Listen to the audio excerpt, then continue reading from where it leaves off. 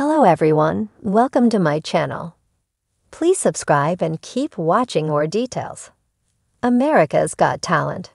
Who is Grace Good? A fiery audition. Who is Grace Good? Maybe you'll be answering this question following Tuesday's America's Got Talent episode. What we can tell you now is that you may have seen her before, at least if you are a frequent watcher of various sporting events. One of the things that we can say with confidence here is that we're very much someone who loves a good halftime show.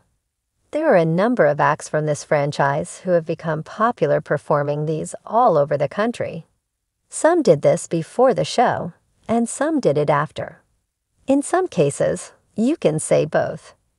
Red Panda is arguably the most famous one, and understandably so. What she does is actually insane. We've seen the quick change act from the early days of America's Got Talent actually live during a basketball game. Now this brings us to Grace. She's someone who currently performs halftime acts everywhere from NBA games to racetracks. And what she does is pretty darn dangerous.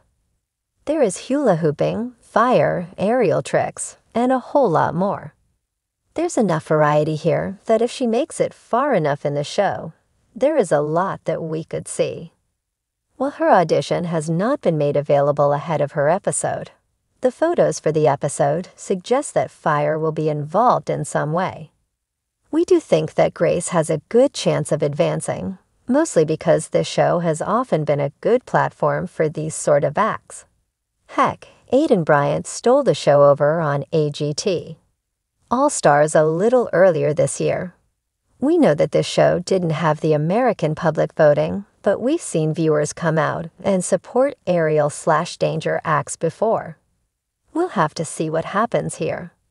Of course, first and foremost, we gotta see what Grace brings to the table. Hopefully, it's just as good, if not better, than her last name would suggest.